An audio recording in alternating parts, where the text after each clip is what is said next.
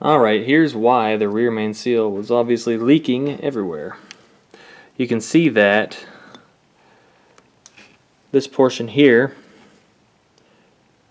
is completely flattened out. Here's the new seal for comparison.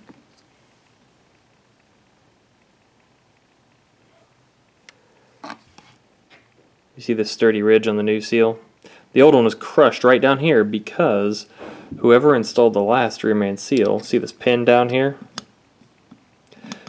They did not remove that pin. That pin's intended to keep the old style rope rear main seal that you see in 60s cars and previous. There's a rope rear main seal, and this would help retain that rope and keep it from moving around in its seat. So I need to remove that pin so I can put in this more modern style rubber and steel rear main seal.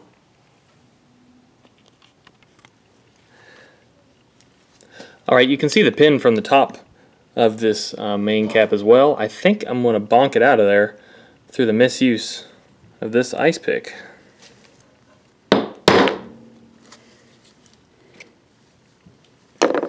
That went right through. Let's check the other side. Oh, there's the pin.